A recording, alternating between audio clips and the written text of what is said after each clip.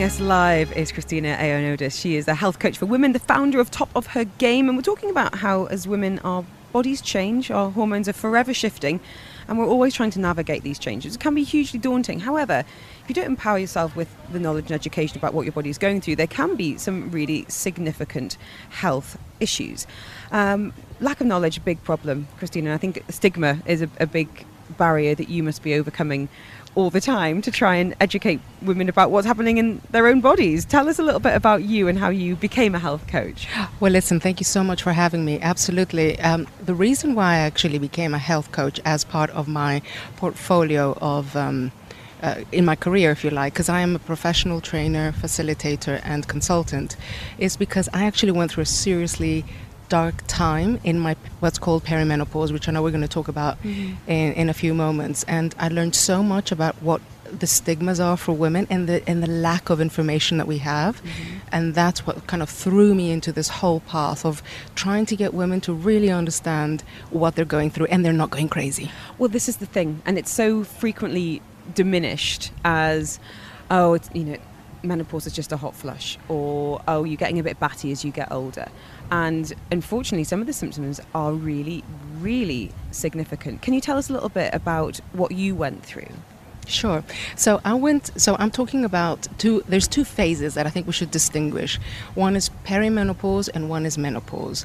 Most women are completely unaware that there's a phase before you actually stop having menses, which is called perimenopause, which is before the menopause. And how long does that last? Oh, honey, this can last anything between from the age of 35 through to 50. So it could be absolutely 15 years of absolute mayhem. What happens is essentially our ovaries are dying, right? Just to put it bluntly.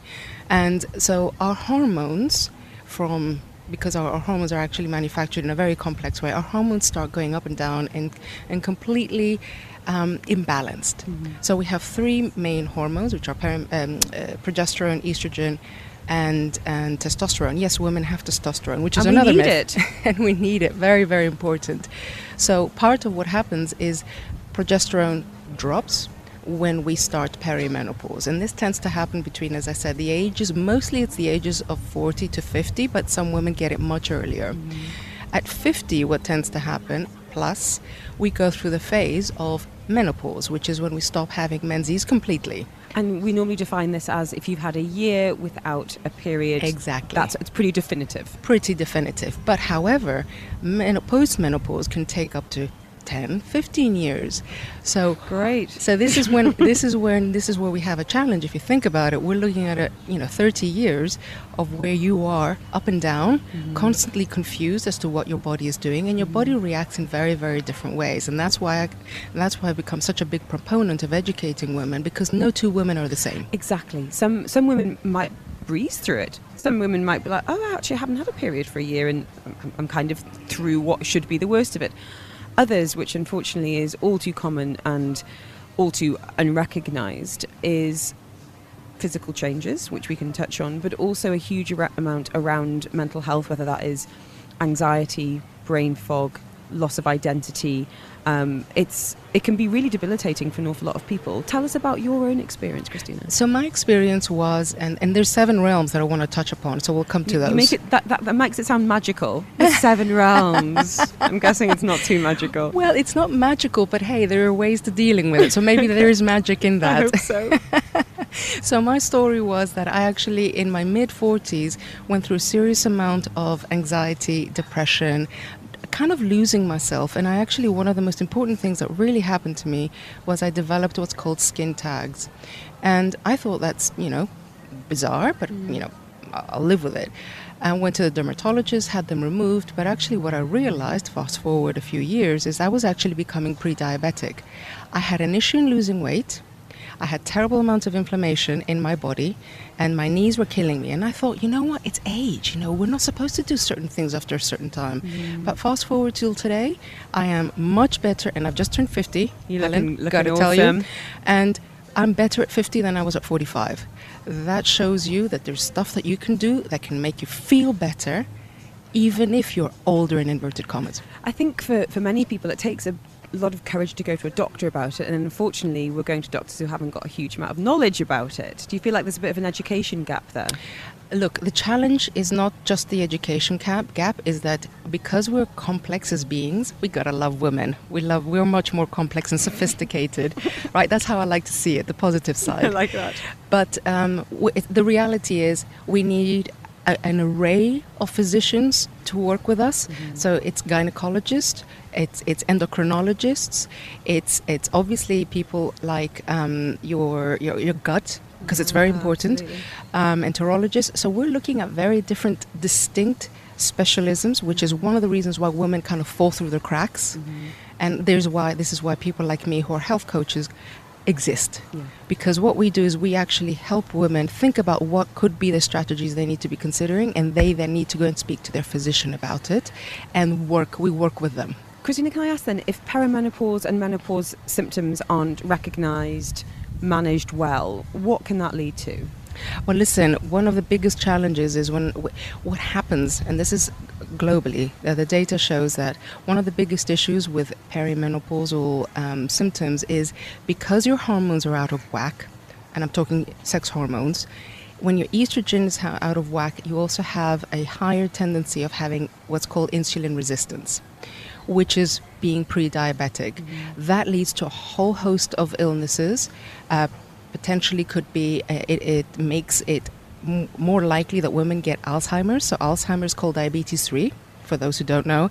Alzheimer's, there is now increasingly research to prove that managing insulin for women can reduce Alzheimer's. Mm-hmm. Now, women are twice as likely as men to get Alzheimer's. And that's why it's a big issue for us. The other issue is osteoporosis. Osteoporosis is when the thinning of the bone density. And we've got to do particular types of exercise in order to maintain bone density. So it's not enough to have calcium. No, you've got to be doing your load-bearing, weight resistance. Absolutely. Okay. Absolutely.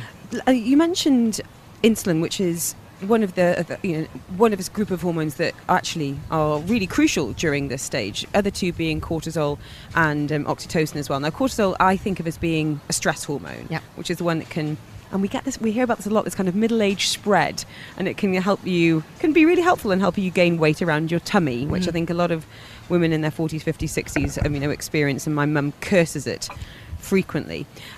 What about the role of oxytocin, which is more of a happy one, I hope? So oxytocin is defined as the bonding hormone. Oxytocin is actually the balancer to cortisol. So there's two things that we need to consider. We need to lower our insulin levels, which I mentioned things like one of the strategies is doing time-restricted eating or intermittent fasting that is proving to lower insulin levels. The second one is when you're thinking about cortisol, what we need to do, oxytocin, we need to consider things that make us feel good. Even stroking a cat, hugging your children, dancing around the kitchen like no one's watching. These are the things that help us increase oxytocin and help reduce the level of cortisol. Now, we're not going to get rid of cortisol completely because it is an innate hormone that we need to function. So cortisol isn't the bad guy in the equation. However, because we are in the mid-40s, what tends to happen is we are challenged because we're kind of the sandwich generation. We have caring responsibilities, both children, elderly parents. We're in the peak of our careers. Yeah, it's a really cruel irony. Yes. So we're supposed to be at our best, but actually our body starts fighting us. And this is why we need to really start understanding how we can help our body. Let's talk about that. Let's talk some strategies. I also want to hear about some of the weird symptoms that you experience as well, because when you Google perimenopause symptoms, it's like a dictionary. It's a never-ending list. And you're like, oh, crikey, here we go. What was it for you, and something that perhaps blindsided you a bit, Christina? Well, listen, it wasn't my personal symptom, but there's up to 37 different symptoms that women can go in perimenopause. One of them, which is the most interesting, is burning tongue sensation. So there's women who actually have the sensation of their tongue burning. Now, you imagine taking that to the doctor, right, and saying, look, my tongue feels like it's burning. the first response is going to be like, are you sure you don't need something strong? I have a psychiatry colleague who can talk to you. Absolutely. But, and this is where the education piece comes to play, because we need to be able to have these conversations. And I mentioned the 7 realms, and I hope we can touch upon those. Let's do it. Because there are so many things that we can do when we feel that something isn't right. And that's strategy number 1 overall. If you know something's not right, speak to someone like myself who know a little bit more about women's challenges. Okay, but looking at the 7 realms that I mentioned, number 1, we touched upon the hormone hierarchy, where our sex hormones are actually impacted by insulin and cortisol, and we need to find ways to manage that and increase oxytocin. So that's not the first realm. The second one you mentioned is the weight gain. If you have unexplained weight gain, particularly around the waist, abdominal fat, or visceral fat as it's called, is actually active in a negative way for women. So the more we actually pile it on, the more estrogen receptors it has, and it actually makes things worse. We become estrogen dominant, which is a further problem for us, because that increases the risk of PCOS, of loads of conditions that we have to be aware of. The third area is the mental health. So if we're feeling depressed, if we're feeling low, anxious, these things really hit our confidence levels. And what we then tend to do, if we're feeling that, then we have to really think about, why am I feeling this way? And I'm going to one of the strategies I'm going to talk about as a 7th realm is the metabolic one. So I'll come back to how that could help the mental side of things. But the social aspect, which is the 4th realm, is critical. We shouldn't isolate. Women need to have conversations with other women. We also need to, because it has been shown by research, by the way, that the more conversations that women have, the more they have their tribe. It's like the equivalent of going to the gym. Oh, sign me up. I'd rather have a chat than do a push-up. Thanks very much. Okay, maybe both. Fine. We need load bearing. Remember that. Then the other realm is the environmental. The emotional, and that's where we've got the issue around stress, which we talked about. And here we need to make sure that we are doing everything we can to manage our stress levels and lowering our cortisol. But one of the things, the next one is the environmental, and I think that's one of the least spoken. Why do I say this? Is because our environment is full of toxins. Now, everyone likes nail varnish. That's toxic for our body. I'm wiggling my bare fingers at you right now. Same here. But don't look at my toes. Same here. So the other toxins could include wearing man-made fabrics. What about things like household chemicals and cleaning products? Absolutely. Okay. And eating out of plastic containers, and putting food that's hot in plastic containers that releases the PFAs. And so we've got to cleanse our environment as well. And finally, and this is very important because it has now come out of research, this is hot stuff, is the metabolic wellness that we need to consider. And here is the role of the microbiome. Now that's the gut bacteria, there's little gut bacteria, there's bacteria that we've got bacteria in our guts that help us digest. So it's good bacteria. And we're seeing more and more connection between mental health, that mind-gut connection. There we go. So this is why I said to you, with a mental health piece, we need to make sure that we're helping the bacteria replicate but also maintain it. And what do we need here? We need to, because by the way, microbiome helps in the production of hormones.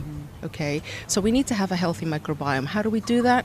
We consume prebiotics, garlic, asparagus, lots of anti-inflammatory stuff.